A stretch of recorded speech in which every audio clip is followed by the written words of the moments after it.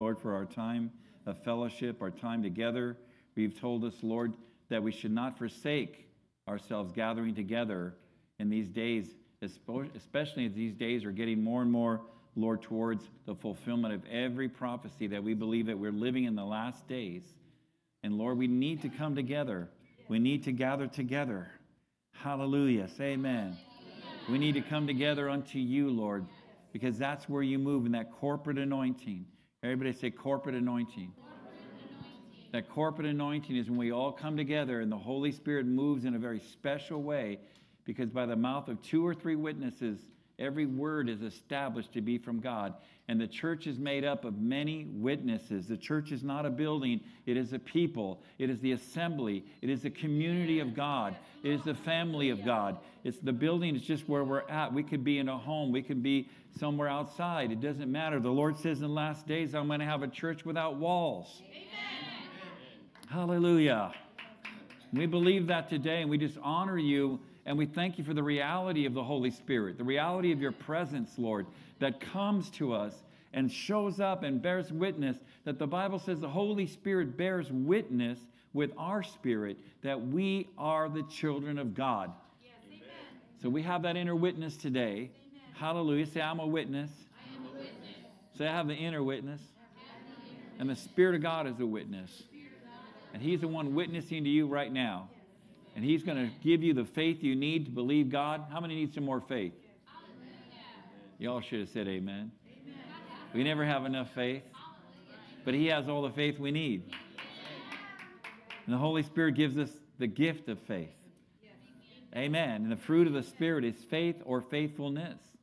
You know, we're faithful because He's faithful. What's faithful? Full of faith. Faithful.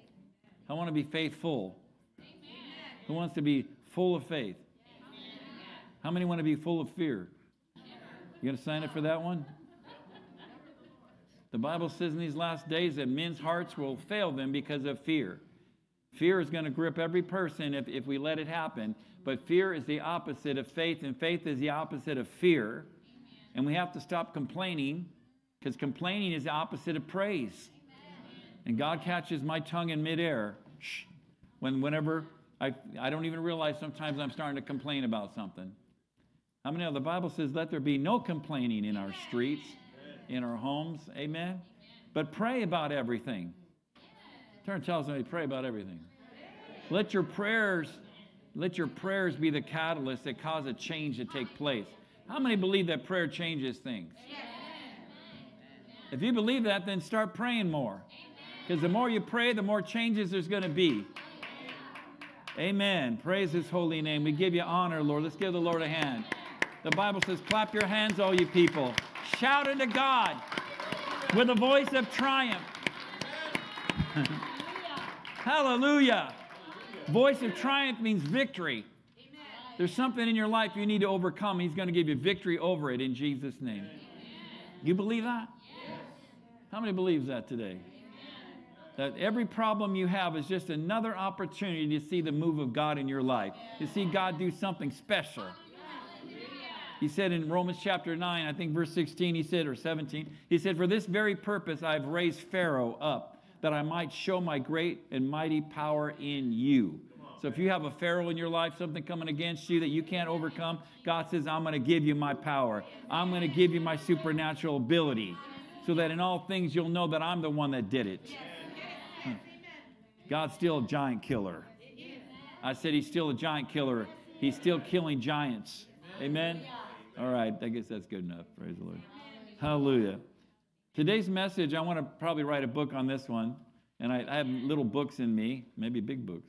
But this is one I do think I'm going to title with this message is today. The title of our message is A Servant's Journey to the Throne. And I've taught on this in the past, but it's just such an intriguing message, an interesting message, a servant's journey to the throne. That we have to become servants before we learn what it means to be a ruler. Before we can know what it means to ascend up to the throne with God, we have to learn to serve. Serve at the church, that's a great place to learn. Serve at home. Serve on the job. Everywhere you go, you are a servant. Number one, you're a servant to God. Amen. How many know that's the greatest badge you can wear? That's the greatest title you can have. How many believes that? What ministry are you called to? Well, I'm called to the ministry of an apostle. People love labels, and we have a prophetic calling in ministry, but we're not labeling ourselves. God's given us the unction for the function. When you got the function from the unction, then you need to tell people, yes, I was called to be a prophet when I was 17, but I don't wear that as a badge. God has progressed in that ministry and grown me into that ministry over the years. It's a lifelong journey. But my lifelong journey is to be a servant of Christ and to learn how to serve Him. To serve Him. Not serve man. Not be a man pleaser. Not be a people pleaser.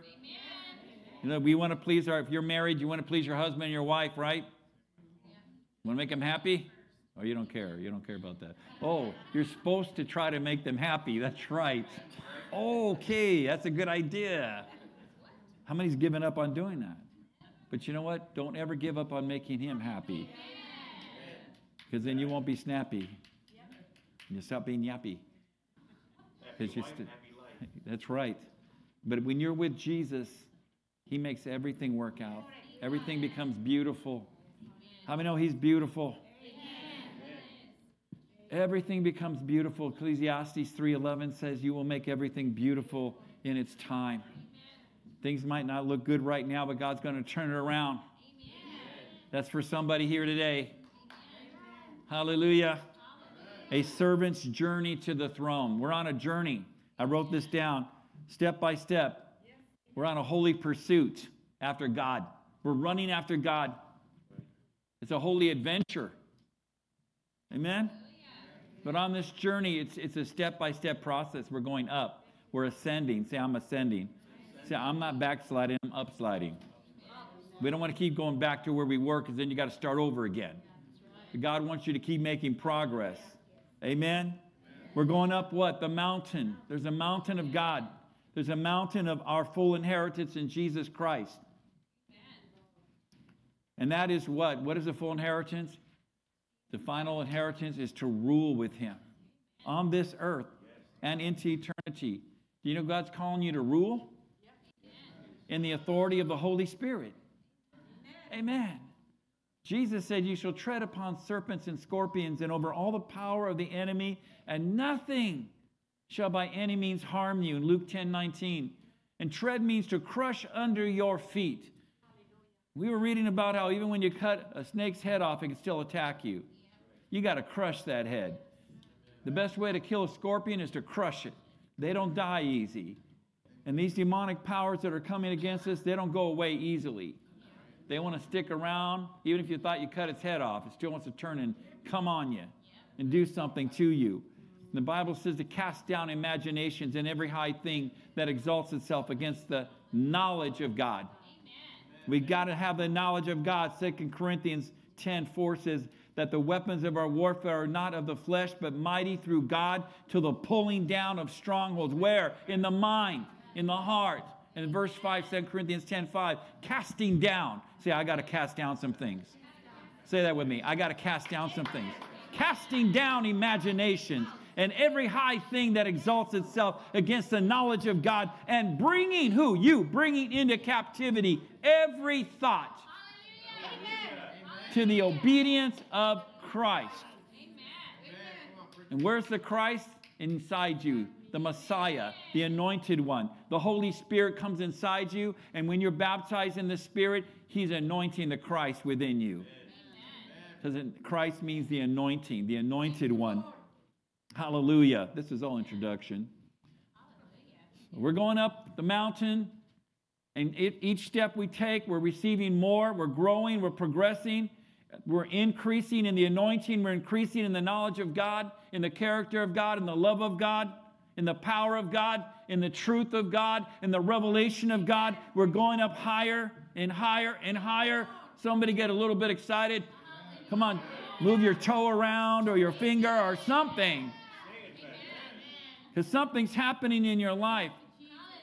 Something's happening in you. Turn and tell somebody something's happening in you, so wake up. Something's happening in your life. God is working within you that which is pleasing in His sight. God's working in you. That's good news. I said that's good news. So we're going up, and don't lose your vision. If you lose your vision, this is all vision here. If we lose our vision, we're going to slow down. It says in what Proverbs 29:18, where there's no vision, the people perish. There's no current prophetic revelation. The people are without self-control. It says in the Message Bible, when people don't know what God is doing, they stumble all over themselves. That's when we get out of order. And when we start falling into man's ways, man's order. But we're not here as a religious group here today. We're not religious. How many know that? I don't believe in religion. Religion is man-made. We believe in homegrown, Holy Ghost, organic, no preservatives, Jesus. That's the kind of church we want to be a part of. That's the kind of church service we want to have. And I couldn't even get along in most churches because I was called to be a prophet. Well, what does a prophet do? Good question. A prophet prophesies. Well, you know what? You can't prophesy in most churches. Did you find that out? How many found that out? You can prophesy here, and we'll test what you say. But we'll let you. Praise God. We'll test it according to God's word. But when I had a problem. I was called to be a prophet, but there was nowhere to prophesy.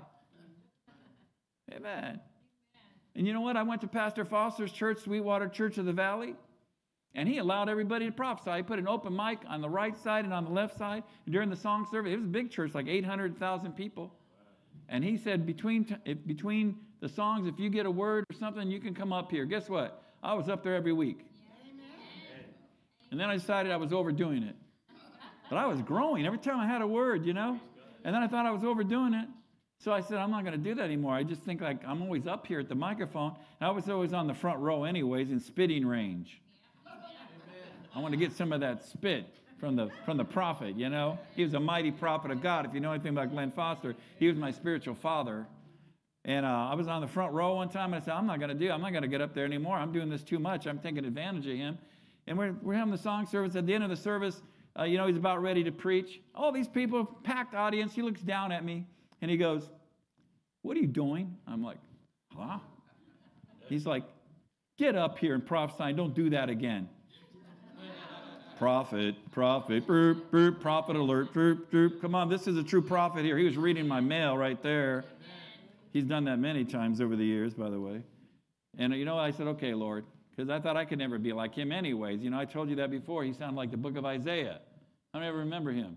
When he prophesied, he said, the mountains shall melt like wax at the presence of the Lord, and the glory shall be revealed, and a fire shall go out before him. I'm like, I can't sound like him. I'd get up there and go, my people, the Lord says that he wants to bless you. That's how I felt I was looking. And God said to me one day, he said, stop comparing yourself to him. I said, I'm not. He says, yes, you are. How many know who won that argument? God won that argument. The Lord said, stop looking at him. He has a tremendous gift, but you have your own gift.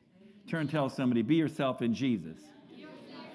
And Jesus will be himself in you. Just be yourself. You can't prophesy like me, and I can't prophesy like you. Rodney Howard-Browne said, he said, you can't teach someone to prophesy any more than you can teach a pig how to sing. Amen. We're still in introduction here. So, all right. Amen. You can't put this stuff on. Even getting filled with the Holy Spirit and speaking in tongues. How many want the gift of tongues? Raise your tongue. You know, we believe that God can give you the gift of tongues. We'll help you, but only he can do it. Amen. We don't believe in trying to make you do it. Say yabba dabba do. Come on. I don't know. Hallelujah, hallelujah, hallelujah. Till you stumble over it. No. Just open your mouth and he will fill it. He says, open your mouth and I will fill it. Amen. Hallelujah. How many want to keep going up the mountain? But you know, at the top of that mountain is his glory, and that glory is a throne. And in that throne, there's a place of leadership in your life where you're going to take the lead role. You're going to start taking over. You're going to start overcoming. Every place the sole of your foot shall tread upon, you shall overtake that land. You shall possess that land. You will say, this is God's. Jesus Christ is Lord of my job. Jesus Christ is Lord of my finances. Don't say amen. Jesus Christ is Lord of my family, of my life, of my body, of my mind. You start letting him take possession over everything. If he's Lord, then he's king, and a king does what? He rules. I was curious, because I'm a curious person. I looked up in the dictionary the word king. You know what it means? A ruler. Duh. It means a ruler. God wants you to rule. He wants you to be the one that makes a deciding decision over things in your life. Hallelujah. Amen? Yes. Hallelujah. And when wives submit to their husbands as unto the Lord, it's unto the Lord. Amen. Don't look at the man, man. Don't look at the man, woman. Don't look at the man and all his imperfections and problems. That's not what God said. God didn't say, well, you can't be under his authority because he's got so many imperfections. Well, yeah, we know that, especially when you've been married a while. You can see them all. Even in the church, there's no perfect church. There's no perfect marriage. Because we're not perfect. But the perfect one lives inside of us. And we only can submit as unto him because we're looking to him. If you can see Jesus in your husband, you've got the victory. If you can see the work of the Holy Spirit in your husband, then you can submit to that. Then you can listen to that. Then you can let him rule over the household. Oh, people don't like this stuff.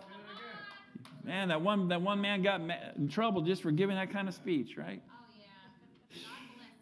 But you know, that's the only way it works, is you only can see Jesus in one another. We can't look in the flesh. And it's so hard when you're living at home with the same person, right? Even Jesus said a prophet has no honor among his own. It's so true. But you got to stop looking in the natural and look in the spirit. Amen? And your husband's got a lot of problems, and what should you be doing? You should be on your knees praying for him.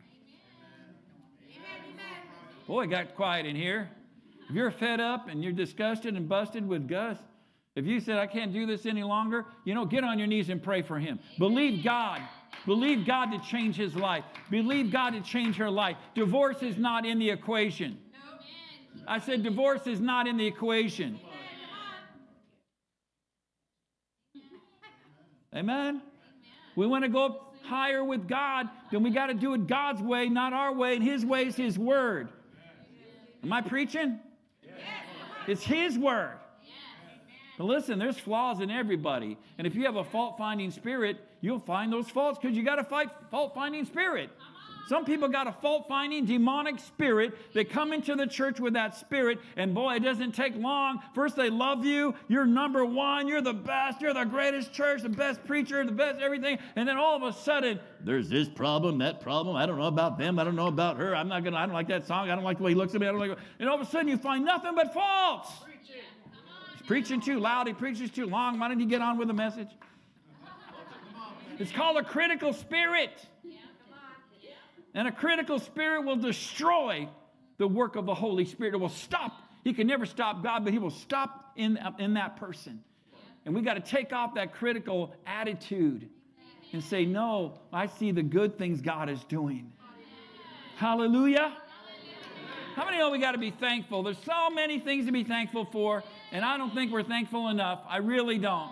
There's so many things we need to be thankful for. Yeah, but you don't know my problems. Yeah, but I know the one who gives the victory over them. And if he could do it for me, he could do it for you. You know, I heard this, and it's so true. There's always someone worse off than you. I heard that from Little Richard. I met Little Richard. I really did. I met Little Richard over in California. He got saved. Richard Pitterman. I met him. You know what? He sang a song that said that. He sang a song that said, there's always somebody worse off than you. You know, he's a father of rock and roll. You know? And he was different, wasn't he? But he said, you know, you think you got it bad? There's always someone's got it worse than you. Amen. We need to be thankful. There are 3 steps up to that throne. 3 steps I'm going to talk about. Today we're going to talk about the first one. But the first one is servanthood, discipleship, and stewardship. And we talked about this before, but this is a good foundational teaching series for anybody. That's why I think I'll put it in a book. Because we need it. We really need it. People come here, they go, well, what am I supposed to do? Serve. Amen. What does God have for my life? He wants you to serve. Serve him. When you serve others, you're serving him. But this text scripture has been a scripture that was kind of different scripture. I've taught it before, but I went into a greater depth of it. And it's in Isaiah 65, verse 8 through 10 in your notes there. And this is a powerful scripture. I love scriptures that you haven't really considered before, that I haven't considered before, that we can stop and look at what God is trying to tell us. Something fresh. Amen? Thus says the Lord. Amen. As the new wine is found in the cluster of grapes, and one says, do not destroy it, for a blessing is in it, so will I do for my servant's sake. Everybody say, for my servant's sake.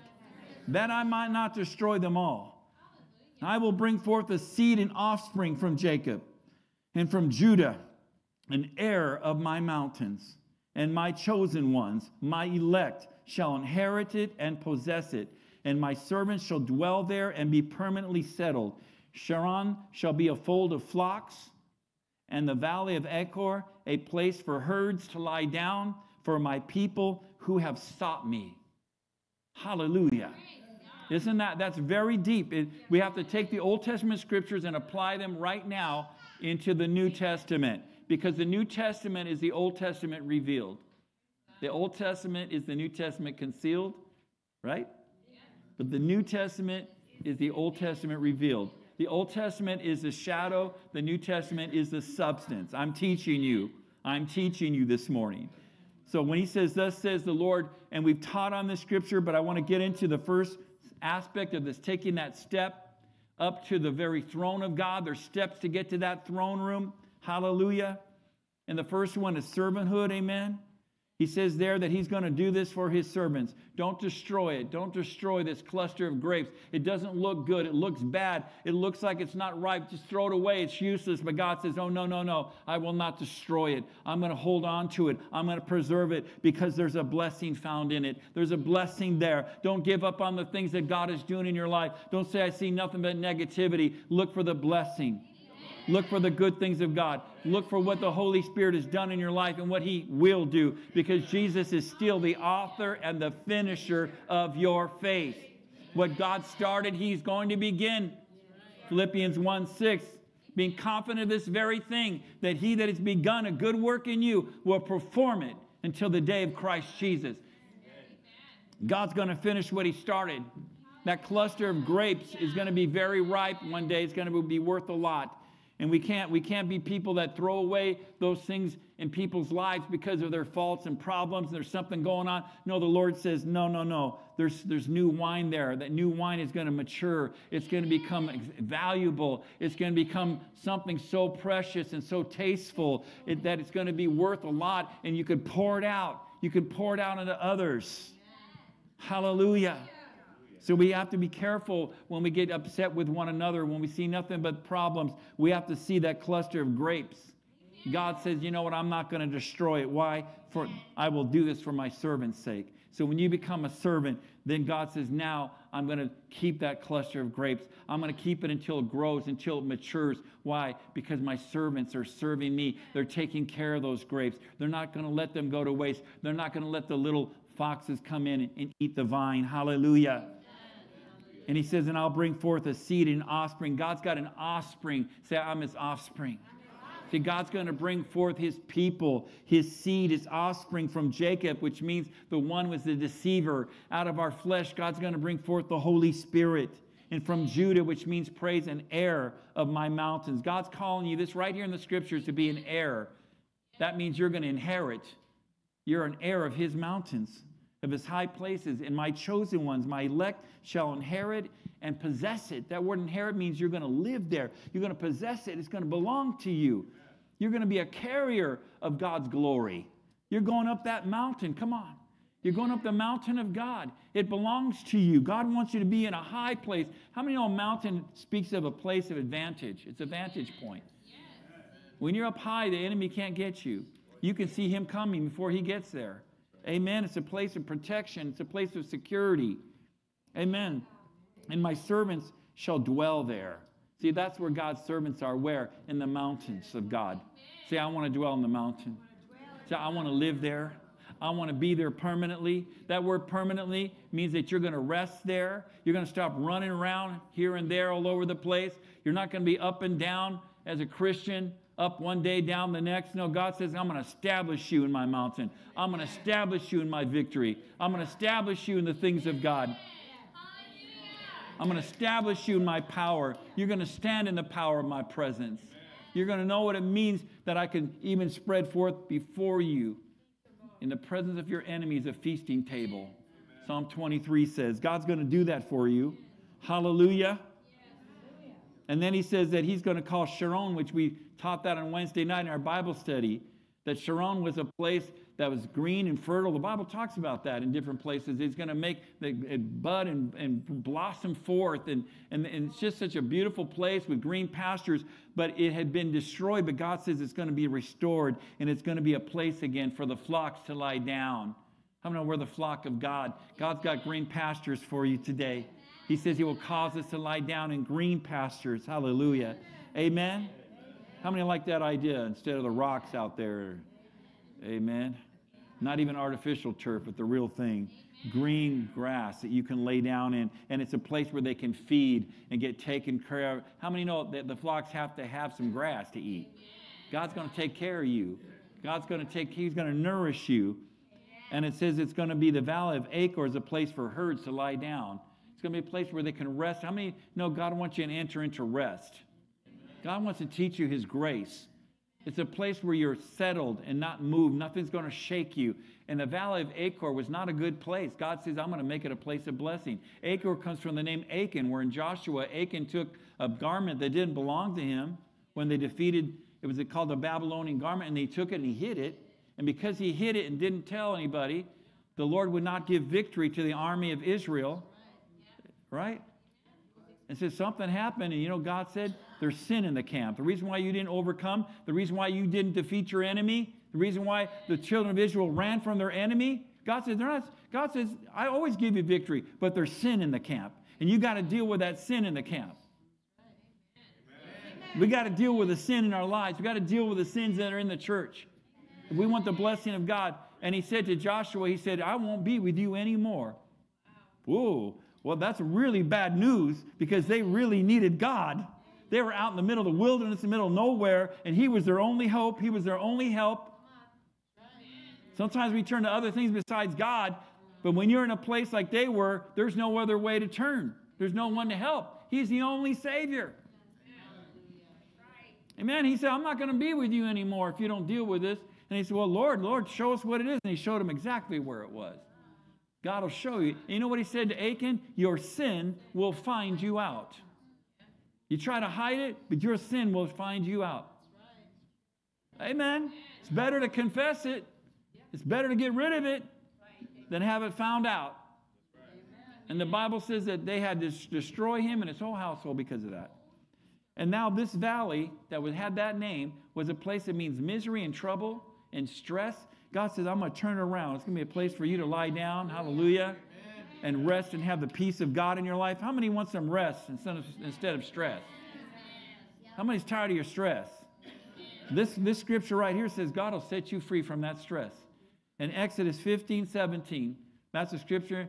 It's awesome. It says, you will bring them in and plant them in the mountain of your inheritance. God was bringing the children of Israel out of Egypt. He brought them through the Red Sea. And then he prophesied and said in Exodus 15, he says, I'm going to bring my people out of this wilderness. I'm going to bring them into the mountain of my inheritance. Say, my inheritance. And he goes, and I will establish them there. See, God's going to plant you there in that mountain, in the place of his sanctuary that his hands have established. This is God's resting place. This is where God wants you to be. He's going to establish you. What's that mean? Establish means you can't be moved. Hallelujah. He's bolted you down. He cemented you down on the rock of ages that can't roll. He's the rock that doesn't roll. He's going to put you in that place where when things come your way, you're going to stand firm. You're not going to be shaken by it. And we need that word more than any other time right now that we're living in, where everything is being shaken that can be shaken. People are being shaken. Come on. People don't know which way to turn. People are looking for answers. They have no answers. Amen. Number one, servanthood is the first step to the throne. Say that with me. Servanthood is the first step to the throne. You must be a servant before you can be a king. And if you are called to be a leader, you have to first learn to serve. If you're a leader in the body of Christ, even more so. Wherever you are as a leader, you must first learn to serve. You must lead by example. You must lead by your character. This servanthood is not just what you do, it's who you are. You are a servant, so you serve. You have the character of Christ, who the Bible says became the lowliest slave and servant, Philippians 2 says, when he went to the cross. Right? Let this mind be in you, which was also in Christ Jesus, he says in Philippians 2. See, we have to have the same attitude, the same mind. And that's the heart of a servant. God, change our hearts, change our character, so that we will have the heart of Jesus. We'll have a heart that wants to give our lives away. That we'll have that heart of your love that is so great in our lives, that's motivating us, that we're willing to be like Paul the Apostle. Get shipwrecked, get stoned. I mean, he had more things happen to him than any Christian. But he did it all for Jesus. We need to have the heart of the servant. Servanthood is having the heart of God in us. How many's been a servant? Then continue. Setup question. Then continue to serve. Be faithful in your service. That's the first step to the throne. We can't go any further. We can't go any further in our Christian walk. We can't go up the mountain anymore unless we learn how to. Amen. To serve. You must be a servant before you can be a king. It's a tremendous message. So that servant who's running around that looks like he's a nobody, he's lowly, he's meek, he might not have much, but he's giving of his time and effort to help others. And he's not respected by people. He's looked down like, who's that? Well, the Bible says Jesus was despised and rejected of men, a man of sorrows and acquainted with grief. Isaiah 53, right? Amen? We despised him and esteemed him not. But he is the Son of the living God. We first have to be like those lowly servants with no recognition, with no thank you sometimes, because it's all for him. He said, hey, you're doing good, my son. You're doing good, my daughter. You're going up the mountain, and you're going to make it to the top.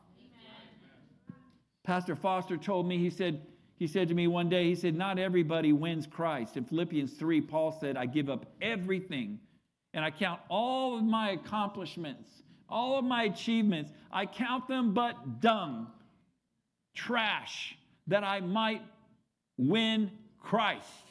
He's the prize. I said he's the prize, is to win Christ. What does that mean? That means to have him living in your life in such a powerful way that it makes a difference to everyone around you. It makes a difference in your life, number one, and it makes a difference in everybody in your house and out of your house and everywhere you go, that it's Christ in you, the hope of glory. And you've made a difference because he's the difference within you. And people even tell you you're a different person. Some people never change. They can only change with Christ in them. He's changing you from glory to glory. I said he's changing you, and that's called growth. If you don't see any change, then you need to pray. We all need to pray until we get a breakthrough. If you're at a place where you're stagnant, where you're dry, that's normal. It's normal. You know why? Because that's what causes you now to be motivated to go to the next level. If you feel all satisfied where you are, you're not going to seek for anything more. Well, Pastor, I feel so dry. Yeah, that's normal. That's normal. Because God says, I want you to press in. Press in and touch the hem of my garment. How many know there's a garment to press into? There's a garment of Jesus for you to get a hold of. Did you know that today? That garment's right in front of you. And you can press in and you can touch that power. That will heal you. That will deliver you. That will set you free. That will give you the miracle that you need. Am I too loud in this? If I am, turn me down. No, I don't know. I guess it's okay. Hallelujah. I said hallelujah. Well, hallelujah. We're going to keep on praising God. Amen. Mark 10:43 through 45, Jesus said, when they were asking who's going to be the greatest in the kingdom, and James and John said, can I sit on one side? And I guess it was his mother that was involved in that one, right? The good mother they had. The sons of thunder had a thunderous mom. And she said, hey, could you have James sit on one side and John on the other side? And Jesus said, it's not for me to give that. But they're asking, well, then the rest of the disciples were like, who do they think they are, you know? But, you know, that's just human nature. But Jesus said, oh, it's not going to be that way like it is with the Gentiles and the non-Jews. He said that the ones that are in great power and authority, they rule and dominate everybody else. Listen, if you're in a place of authority, if you're a manager, supervisor, you need to still be gentle. You can be strong, but you need to be gentle. We're not supposed to be like the world that just like dictators. And men, you need to be gentle with your wives. You can be a gentle leader. You're still the boss, but you don't have to go around saying it. Just wear a Boss Hugo shirt. No, just kidding. They have that now, no boss. That's a nice saying with a lot of people now. That's you know, people go, hey, boss, you know. You heard that? It's real popular. But God wants you to know He's the boss. Amen? It's not going to be that way among you, but whoever will be great among you, who wants to be great? You should all say yes, because we want to be great for Jesus. Whoever wants to be great among you shall be your minister. That means someone who gives. And whoever will be the chiefest shall be servant of all. Amen. Amen. Servant of who? Of some people? Of the pastor and his wife?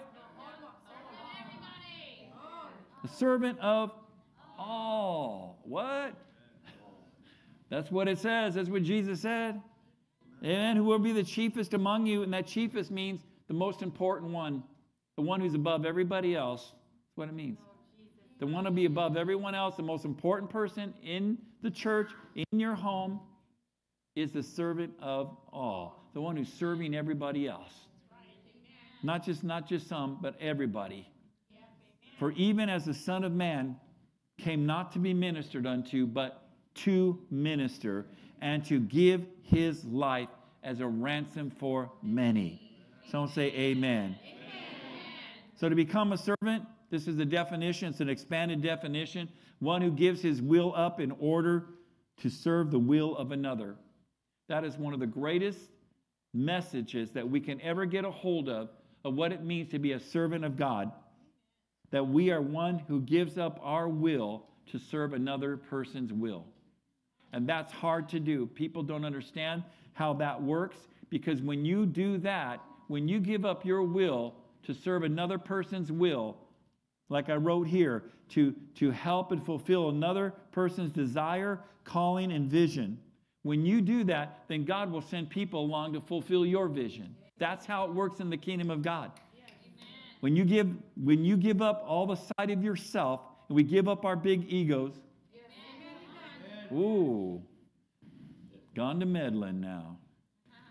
It's true. We don't realize sometimes we have an ego problem. Well, I don't have an ego problem. I have an inferiority problem. Yeah, but inferiority causes an ego problem to exist. You know why? Because then you constantly want to feed that ego that's trying to say, I'm important. I need to find different things that kind of bolster my importance and my value. It's actually based on inferiority.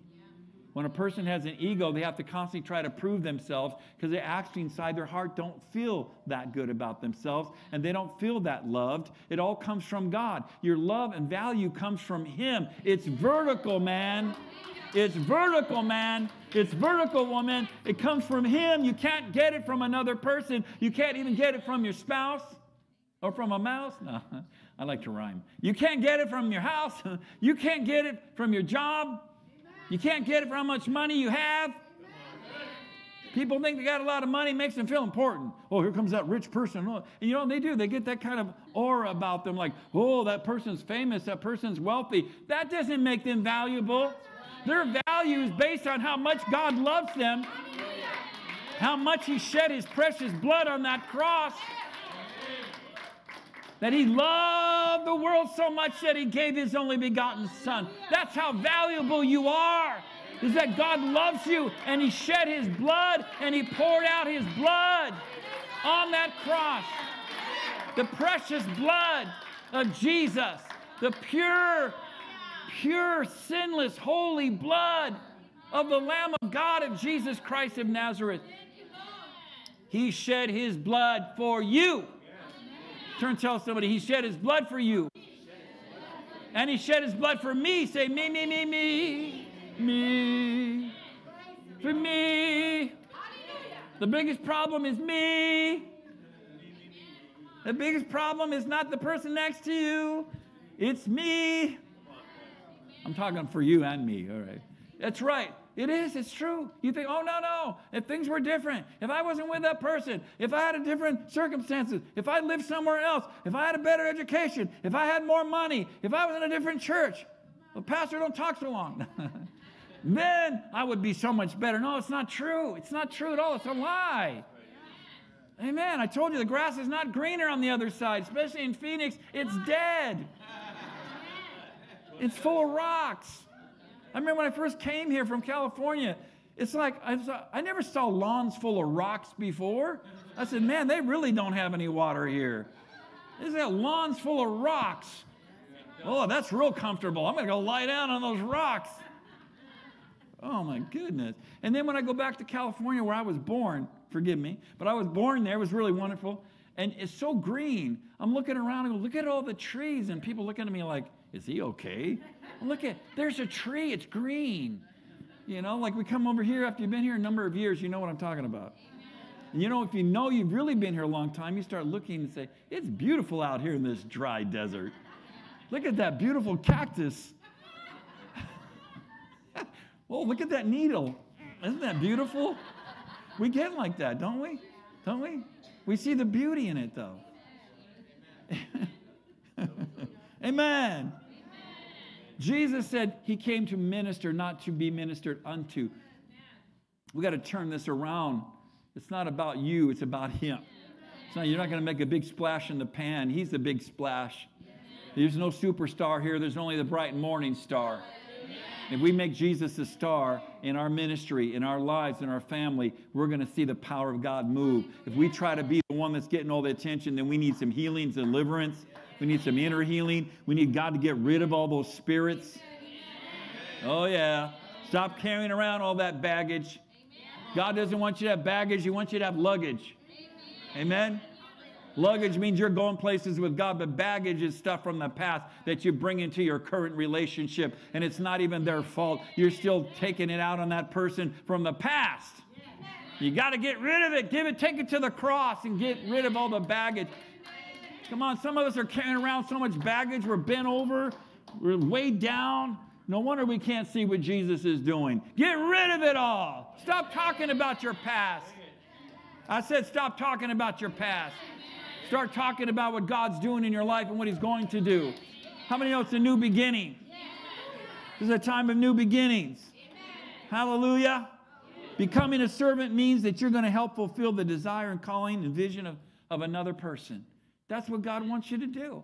And we got to make that our mandate. We got to make that's our commission. That's our goal, is we're here to help others get closer to Jesus. We're here to help others and assist them in fulfilling the will of God in their life. That's called intercessory prayer. When you're praying and you're pleading the cause of another. What does intercession mean? Glad you asked that question. It means that you're standing like an attorney and you're pleading the cause of that person, of their issues before the throne of God. You're not representing yourself. You're not praying for yourself. You're praying for that person. And you're asking God to help them. You're asking God to give them that breakthrough. You're asking God to give them what they need in their life to become the man and the woman that God has called them to be. Right? And that's the love of God. And then you'll start sensing the love of God. You know the love of God is when you start weeping over people you don't even know that well. When you start loving people that you don't even know. That's the love of God. The love of God is not when you just love those who love you. That's not the love of God. I got information for you. I got a wake-up call for you. That's just love. And people have love. There's human love. But God's love transcends our human love. God's love will have you weeping and crying for somebody that you don't even really know. That you're going to love them with the love of God. That you're going to start weeping because God's weeping through you for that person. God's praying through you. That's when you come to know the heart of God. When you start doing things for others, not because you're going to get something in return. You give of your tithe and offering because you want to help God. You want to bless God. You want to minister to God. It's a ministry. Giving is a ministry. I said giving is a ministry. He gave his life as a ransom for many. A servant is one who what? Serves others. Doesn't that make sense? What is servanthood? One who serves. Serves who? Others. Well, but I don't like people very well, one man told me. One minister told me that. He goes so tired and burned out helping people. He was a prophet of God. From the morning to the night, his phone was off the hook. He had to hang up his phone because he had such a word in his mouth from God. People would bug him and call him at all hours of the night. In the morning, he finally told me, I'm sick and tired of all this. He said, I'm tired of people. I said, you better stop everything and pray, because God's not going to help you then. Because you know why? People are the object of God's love. Amen. How many still here? People are the object of God's love. If we're not praying and helping others, there's no love flowing through us. Love is something you do. Turn and tell somebody, love is something you do. Someone that serves is one who is a worker. Say, I want to be a worker. How many want to sign up and be a worker? We need your help here at the church. That's what I love about a growing church. There's plenty to do here. It's not taken up. There's plenty of areas here for you to fill up. Praise the Lord. How many know the Bible says that the harvest is great, but the laborers are few? Jesus said that. You know what a laborer is? A worker. God wants you to be a worker. Come on, God wants you to be a worker bee. In God's kingdom. Hallelujah. Bring in the honey. One who gets things done. How many other things that got to get done? Are you listening to me anymore? If you're not getting things done around here, then maybe you're not working. Don't complain. Get things done. So don't be part of the solution. Part of the problem. Be part of the solution. I said it backwards. Because when you're working, you're getting things done. Turn and tell somebody, get her done. You got to get things done. So we need your help to get things done. I started the church out of my living room. I did. I started the church out of my living room 30 years ago. 30 years ago, in April 1994, I had a prophecy from Bill Hammond said, within this year, you're going to start a church. 3 months later, from February, March, April, May, maybe it was May, maybe it was this month. But it was 3 months later, I started the church. I think it was the end of April. And I started my living. The first thing I realized is I needed people's help. Don't matter what kind of calling you got, don't matter what kind of gifting you have, you need other people to help serve. And if you get faithful people, if you get faithful workers, you're going to have a church. That's what we have as Miracle Life Church. It's based on people here that are hard workers for Jesus, that want to do their part. And that's even giving of your time. I wrote down here, this is all what it means. It means to get things done, to be worthy of reliance or trust. Did you know that's part of being a servant? Is we can rely on you. You're reliable. You're worthy of it because you've proven it. How do I know that? Because you've proven it. We can trust you. We can trust you because you're faithful. You're dependable. You can't say that about everybody. I've had gifted people come through this church over years and years of ministry, and some of them were so anointed, but they didn't stay all the time. They're always here and gone the next. Listen, be faithful. And God knows your circumstance. Be here as much as you can. Amen? But be of use. It means to be of use. That means I want to be useful in the kingdom. And we'll help you. We'll help you understand here how to do that, to be useful. Say, make time available. How many know you got to make time available? If you don't make time available, you can't be used. You're too busy. Amen. Turn and tell somebody, be a busy bee for Jesus. It means to be a worshiper. Did you know that? To be a servant means to be a worshiper. Because why? Because we're serving God with our singing. We're serving God with our worship, with our heart. Come on. What is the greatest commandment? To love the Lord your God with all your heart, all your mind, all your soul, and all your strength. Amen? Hallelujah. Say, I'm a servant. Say, I'm a worshiper. Write this down. Psalm 68:11. This is all for the women here. The Lord gave the word. Psalm 68:11. The Lord gave the word, but great was the company of women who were worship warriors who published it, who gave it out. Isn't that beautiful? That's in the Hebrew. All the women should say amen or a woman. A woman, amen. A child, say amen. God's going to have you give out that word because you're a worship warrior. How many has been worshiping God? We don't worship God enough. How many would say amen to that? Are you putting praise music on during the day? Are you putting praise music on in your car? Are you praying with your husband and wife? Are you praying with your family? Are you worshiping God together? Huh? I'm doing a checkup on you. That's a spirit-filled life. Let's go up the mountain. Let's not stay in the valley. Let's not stay in the lowlands. Let's not let our existence and our family life and the reality of what goes on every day behind the closed doors be in the flesh. on a carnal level where we don't talk nice to each other. We don't act nice to each other, where we just say things that are bad to each other, even bad words, and getting angry and upset and being fussy. That's the reality of many people's lives that are Christians. And they come to the church and they say, hallelujah, how you doing? Oh, praise God. Amen. I'm just trying to animate that for you. You know? It's true. God wants to bring that glory in your home. He wants that mountaintop to be in your home. He wants you to bring your level of relationships up higher. Don't talk them down. Don't put them down. Put them up. Don't put them down to the ground. Don't condemn them. Don't be critical, but lift them up. Begin to believe God for them. Believe God will do great and mighty things in their life, that God will change those things you're concerned about, that God will move those mountains out of the way. He will fill those valleys. He will make those crooked ways straight and those rough places smooth. Because you'll be a carrier of God. His servant is carrying the water. A carrier, like you brought in water. We saw those bringing in water to drink of. We put it in the refrigerator here. And you know, you're a servant.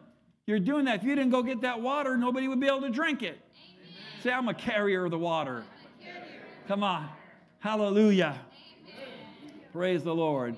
Thank God for every servant that's here in this house today. Everybody that's been here, that's helped in this ministry, we appreciate you. We really do. We can't do this by ourselves. Teamwork makes the dream work. Everybody say, teamwork makes the dream work. Hallelujah. I'm going too long for you, right? Praise God. How many know when you become a servant, then you're going to have that journey to the throne room? Then God's going to give you more responsibility, because if you're faithful in little, you're faithful in much. If God can trust you with a little, he'll give you more. Come on, we got to be consistent in our giving. We got to be consistent in our attendance. We got to be consistent in our Christian walk, in our prayer time, in our time in the Word of God. God wants to trust you. And if God can trust you, he can entrust you.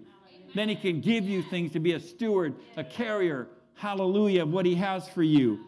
Now, Isaiah 31, 1 and 2 in your notes, behold, a king will reign in righteousness. That's Jesus. This is prophesying about Jesus. And princes will rule with justice. Say, that's us. That's us, princes and princesses. Say, I'm a princess if you're a woman. If you're a woman. We believe in gender here. If you're a woman, say, I'm a princess. If you're a man, say, I'm a prince. And it says what? It says the king's going to reign in righteousness and princes will rule. God's going to cause you to rule with justice. And each one of them shall be like a hiding place from the wind and a shelter from the storm.